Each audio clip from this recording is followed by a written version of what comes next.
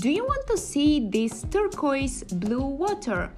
And what about exotic animals that you have never seen before? But also, I guess you don't want to end up in the middle of the island without any way of going back. Then I really suggest you watching this video, so maybe you can learn from my mistakes when I visited Isla Mujeres.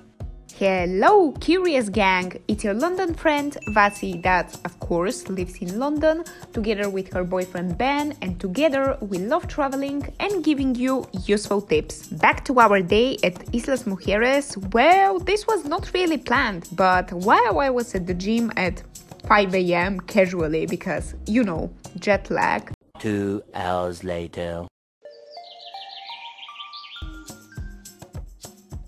I remember that I read this article about a cool place very close to Cancun. Yes, I'm talking about Isla Mujeres. And I just thought, well, why not? What is the worst thing that can go wrong? What could happen?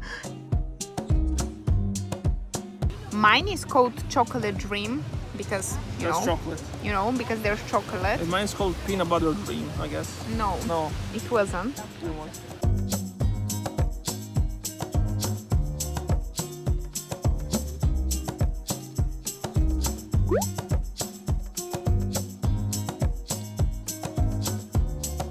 Sunscreen check, and we are off to go. Mi nombre es Miguel Ángel. Tocaré un poco en lo que llegamos a Isla Mujeres. Cuando calienta el sol. Pam param pam pam, pararam pam param pam pam, pararam pam param pam pam, param pam pararara.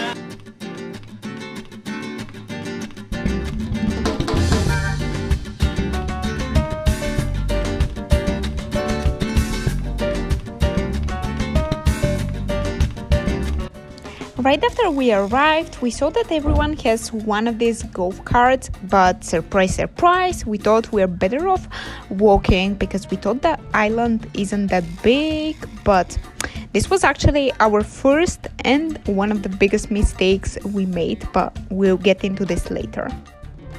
Of course, we're literally the only people walking in here because everyone else has like this type of golf cars, but it's okay.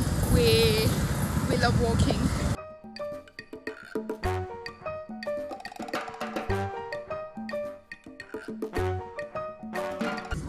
Hello guys.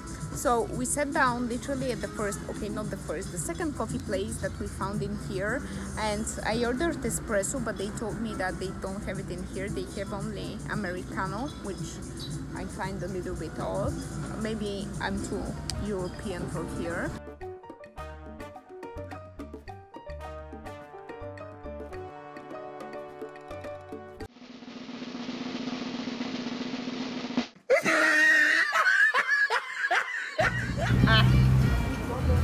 So this is what I get. Oh, it's actually quite cold.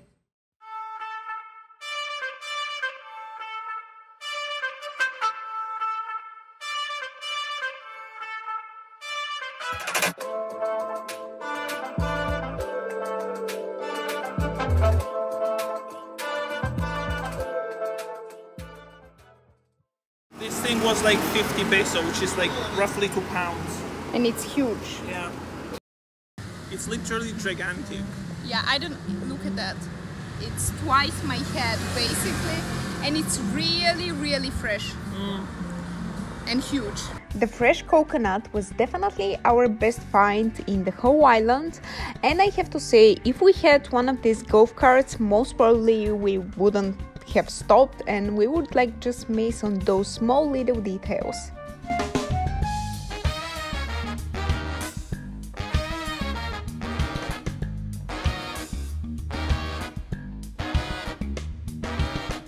And at this point we were quite tired from all the walking, so we decided to grab something to eat, and we went to this mango cafe, which now that I'm looking for it, it actually has 5 out of stars on TripAdvisor, and I can confirm it was pretty delicious, so definitely suggest it to you.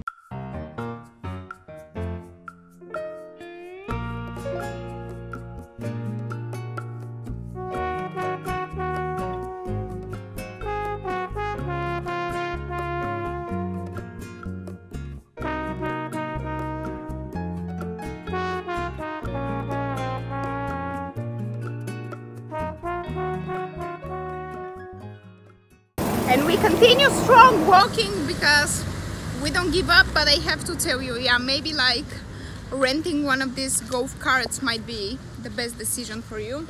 It depends on how much time you have. I think if you want to like visit the island, you know, and stop by every like 5 meters to try the coconut or to check out the supermarket, you know, you might as well just walk. But like if you're in a hurry, you can just take, you know, but it takes, I would say, like 15 minutes to go to like, you know, the extreme points of the island with the golf cart. Yeah. Whereas for us, it's like if we cut out the stops, it's like 1 hour walking. Yeah. 1 hour later, and lots of sweat and steps later, we made it to the beach, but we were so tired that we just laid under one palm tree and didn't move from there for a couple of hours just to recover.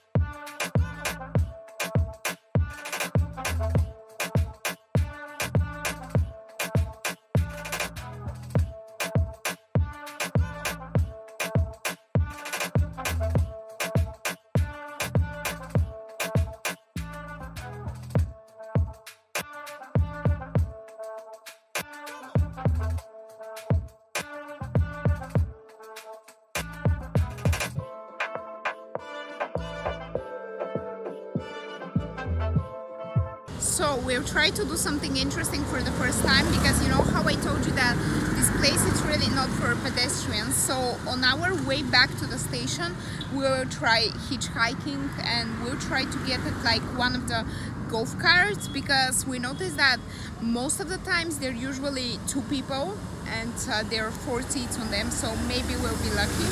Yeah, maybe not exactly the one that passed, but we can try another one.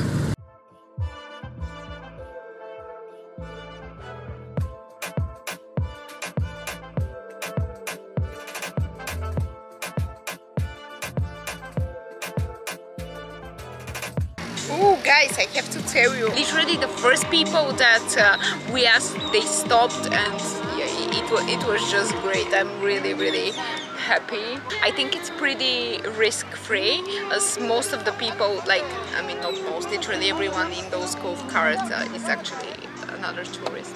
We were also super lucky because these lovely people dropped us exactly where we needed to go at the downtown of the island, where you can find the central market and also the central beach, which you can see that the weather this day was not great, but the water was still so clear.